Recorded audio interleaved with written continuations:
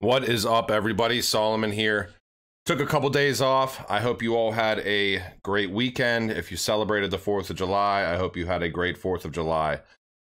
So I have been doing some digging over the past few days, and I think I did find something very interesting with the Interledger integration with Hyperledger. And I'm going to give a little bit of background here, but I think that the integration with Interledger into Hyperledger Quilt is a little bit more than meets the eye based on something that I found. All right, so I'm going to do a brief overview here with some of what I've found. So first off, we've got the IETF. The IETF, and if you're not aware, there's like 4 standards bodies that basically determine the path forward for the internet. I have that here in this presentation as well. The IETF is the Internet Engineering Task Force. And the Internet Engineering Task Force, I'll give you a brief overview. The details of IETF operations have changed considerably as the organization has grown, but the basic mechanism remains publication of proposed specifications, development of proposals, review and independent testing by participants, and republication as a revised proposal, a draft proposal, or eventually as an internet standard. So it's an open network of developers and contributors they basically propose rules, they propose ideas, they go through drafts, they go through trials, and then they become part of the internet. So the IETF in 2015 mentioned this in their journal, and this is about Interledger. Interoperable. So Interledger is a protocol stack for doing this. Over the internet. The project was started within a W3C community group in October 2015. Great. We know that Interledger was basically invented by Ripple and was gifted to W3C. W3C is another standards body that sets the rules for the internet, basically.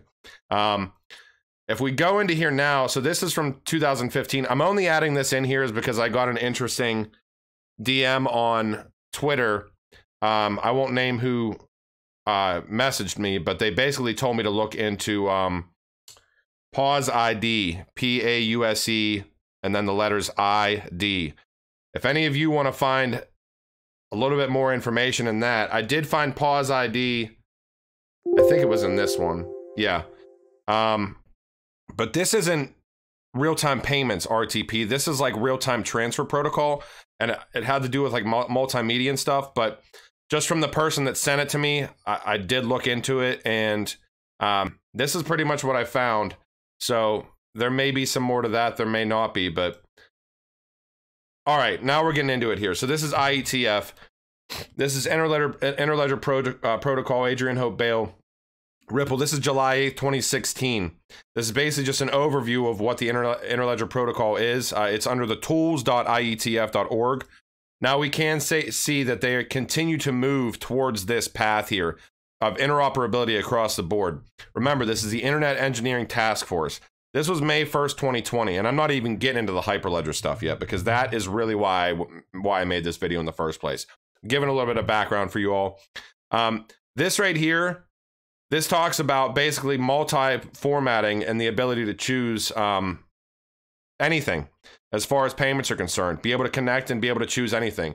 ACH bank account, business identifier code, international bank account number, unified payments interface or UPI, Bitcoin address, Interledger protocol address.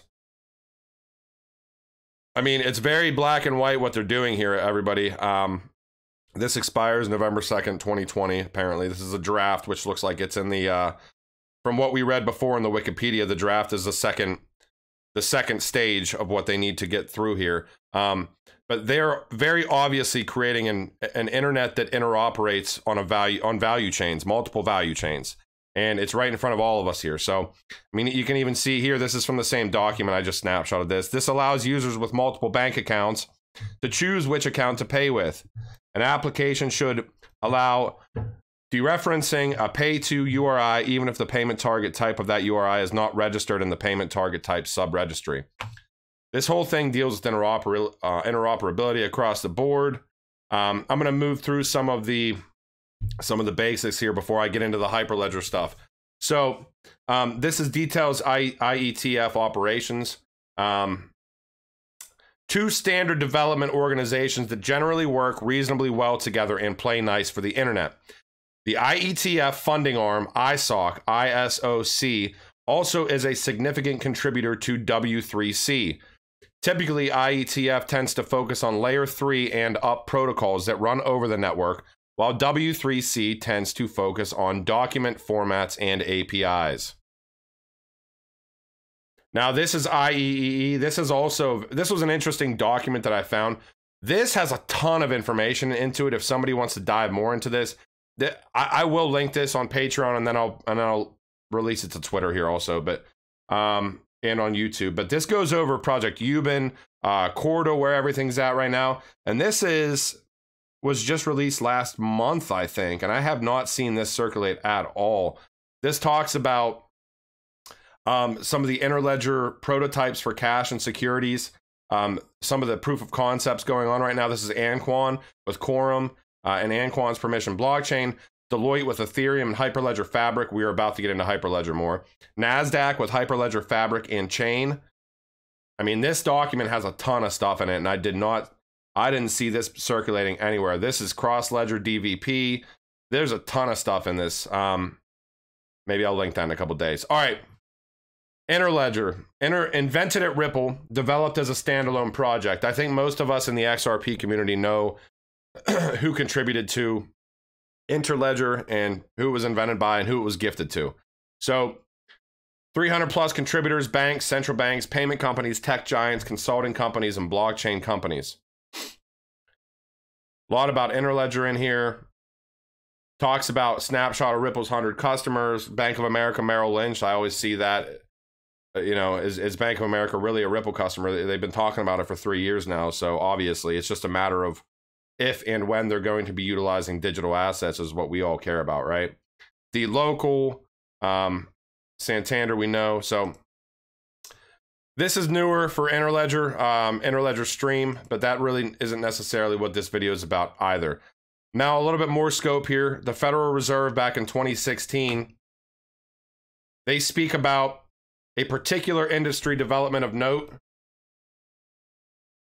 is the Interledger protocol, which allows transactions to flow across different ledgers and create connection points between two or more digital ledgers. In effect, the protocol defines a set of procedures for proposing a payments path and cryptographically escrowing funds across a series of interoperable ledgers, and then subsequently executing the escrowed transactions once the recipient of the payment validates or acknowledges receipt of payment. Very interesting stuff here. About 2 years later, and for those of you that may not know, obviously Ripple sits on the board of the Faster Payments Task Force, which was organized by the Fed, the Federal Reserve. This is Ripple's submission to the Federal Reserve for potential Federal Reserve actions to support interbank settlement of faster payments. Now, this is NASHA here. Cross-border payments network Ripple, which is one of the top funded fintech startups, created the Interledger protocol, a free, open source, and neutral web protocol that provides an interface for different ledgers to interact and maintain their balances in their own units. With a wider adoption of the protocol, Ripple's Labs CEO Chris Larson said the spread of cross-border payment transactions is set to become real-time, whereas the cost is practically zero.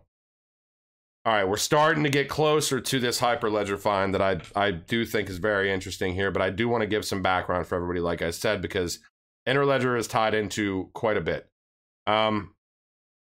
This is a presentation by the World Economic Forum, again, presenting kind of a map of interoperability across blockchains.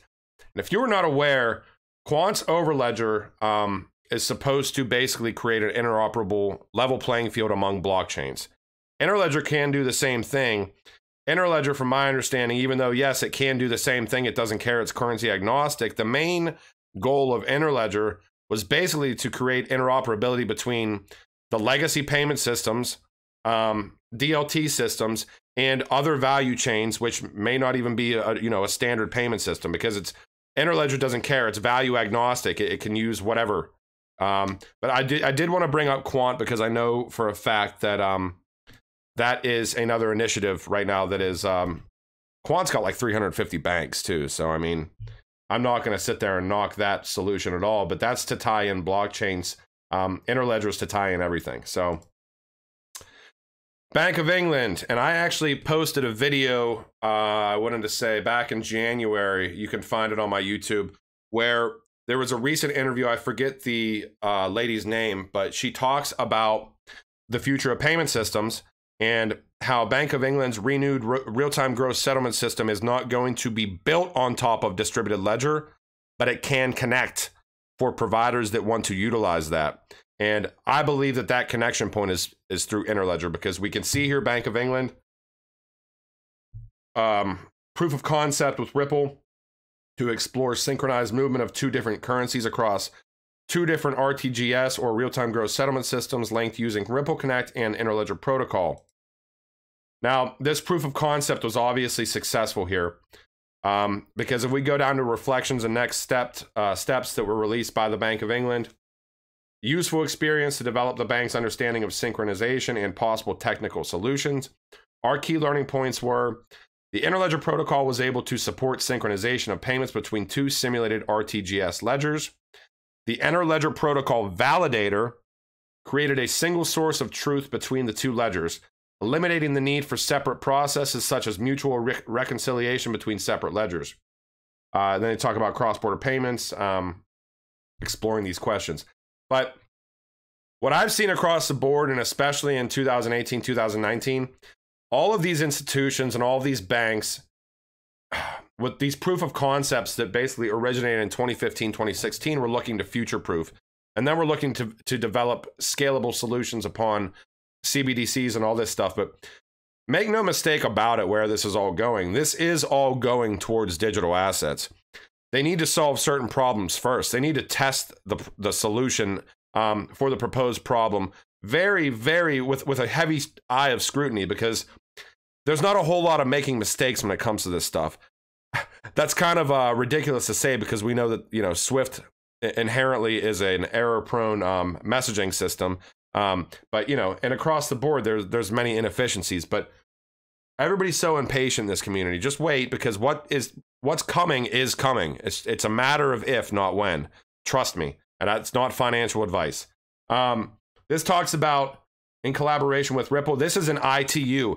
ITU, there's another standards body that sets the definitions for basically internet and telecoms. ITU is International Telecommunications Union. I have seen multiple things from them about Ripple, some about XRP, but I just wanted to do this one for a little bit of scope on Interledger. This is through the Level 1 project. Mojo Loop was designed in collaboration with Ripple, Dwala, Modus Box, Software Group, and Cross Lake Technologies.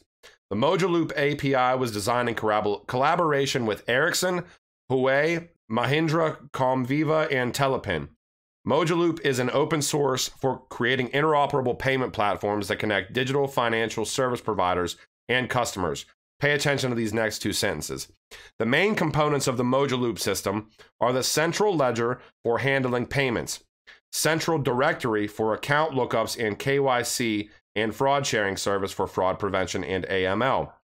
The central ledger for handling payments is based on the Interledger protocol to provide the following features. Conditional payments, which are cryptographically strong. Interesting. Messaging between direct scheme participants and the central ledger. So that messaging. So we've got the payment end, we've got the messaging end. Interledger addressing enables inter-scheme and over-the-top internet payments. So Mojo Loop was designed with the central ledger being based off of Interledger protocol for payments. All right, about W3C again. The World Wide Web Consortium is the main international standards organization for the World Wide Web. Now, why would Ripple invent the Interledger protocol and gift it to the main standards setting body for the internet? Very interesting. It's probably been said before, but I don't care. Still interesting to me to this day. IETF, we already talked about. All right. Many of you have seen this Everest document many times, I am sure, but I found a paragraph and then I did a little bit more digging into this.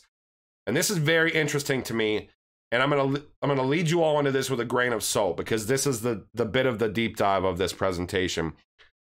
The way that this reads and what I've found basically almost seems like all of Hyperledger's code basings will be bridged by Interledger protocol. I'll say that again. All of, you've got Hyperledger Sawtooth, Hyperledger Fabric, Hyperledger Quilt.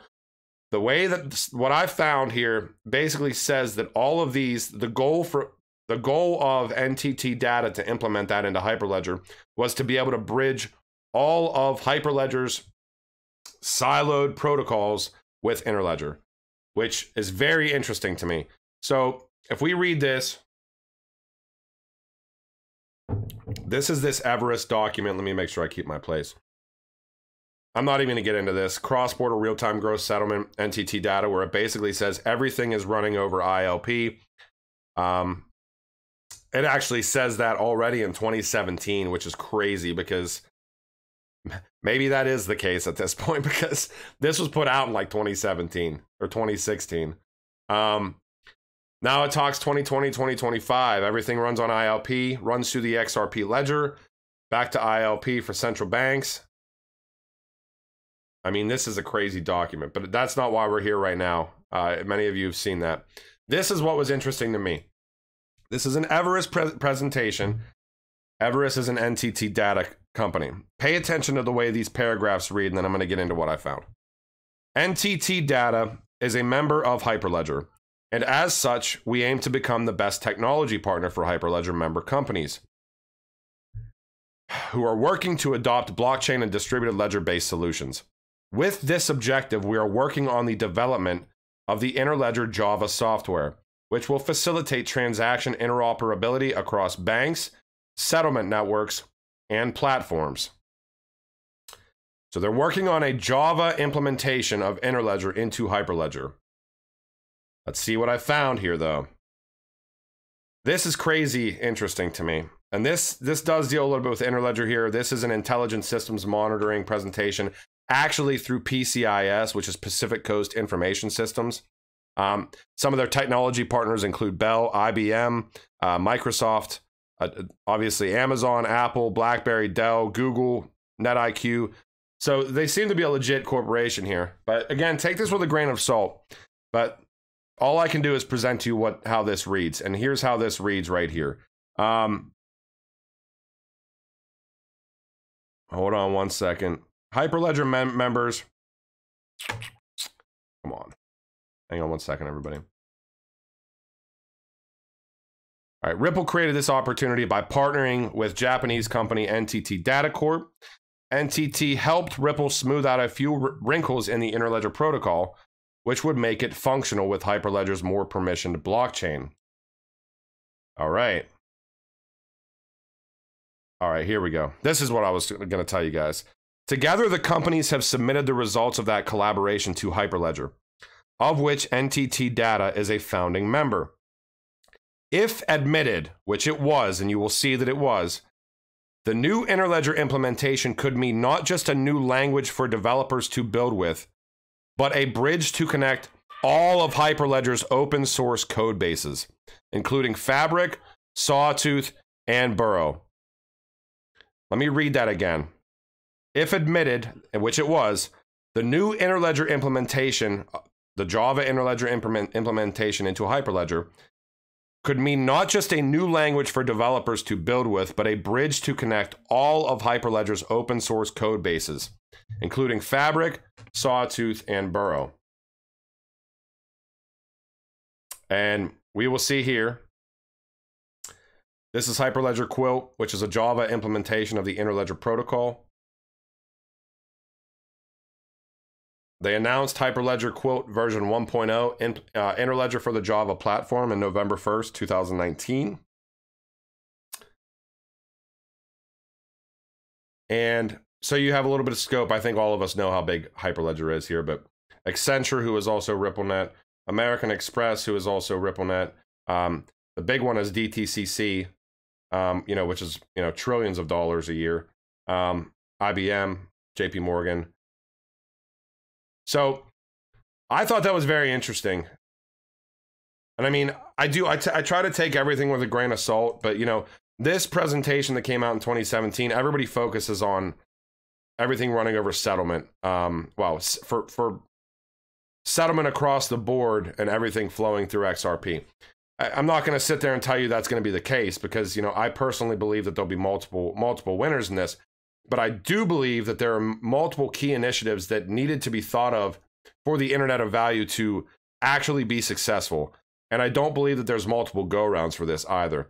And I believe that the ILP implementations across the board are huge. Now, if that's the case here, though, with Hyperledger, if the plan and the implementation of the Java version of Interledger into Hyperledger was meant to potentially bridge all of Hyperledger's open source code bases, I believe that that's a crazy big piece of information. So I hope you guys all like this video. Looking forward to some more news coming out tomorrow so I can put out some more info for you guys. I didn't want to put out a video Friday or Saturday because there was really no need to. If you want me to sit here and talk about you know, 0.1776 cents for XRP and $17.76 for silver and $1,776 for gold, I think that's fantastic. But XRP is at 17 cents, and that's the bottom line for me right now. So I hope you guys all have a great evening. All right, take it easy. Have a good one.